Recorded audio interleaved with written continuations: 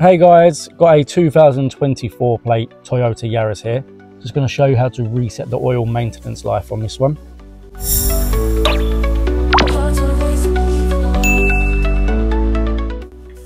So on this one, we're going to use the controls on the left hand side of the steering wheel and the screen on the dash in front of us. And from here, we're going to scroll down until you get to the settings icon.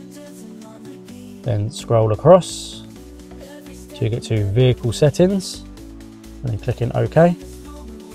So hold down OK, sorry. Then scroll down until you get to oil maintenance, then push OK again.